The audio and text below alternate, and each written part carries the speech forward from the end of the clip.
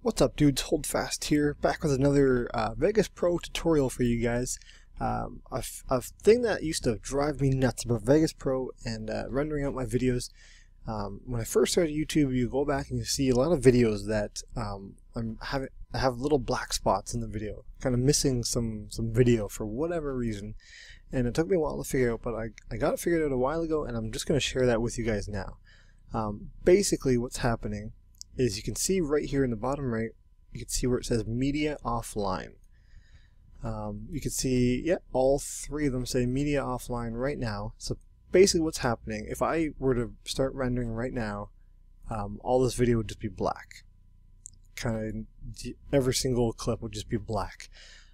Basically Vegas Pro isn't selecting the media here when you open another application.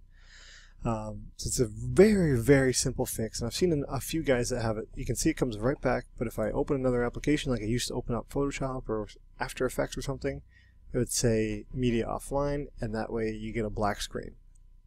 Very simple fix.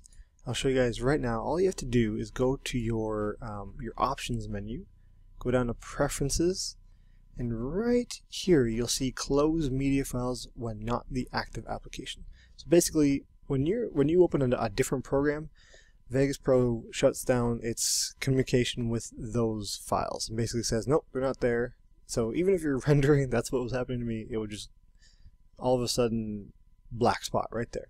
So you uncheck that, close media files when not the active application, uncheck that, click apply, click OK, and now if I open this up, you'll see that none of them say media offline, and now you can go ahead and render with no problems. You'll get no black screens, I guarantee it. If you do, then you got a bigger problem, and I can't help you.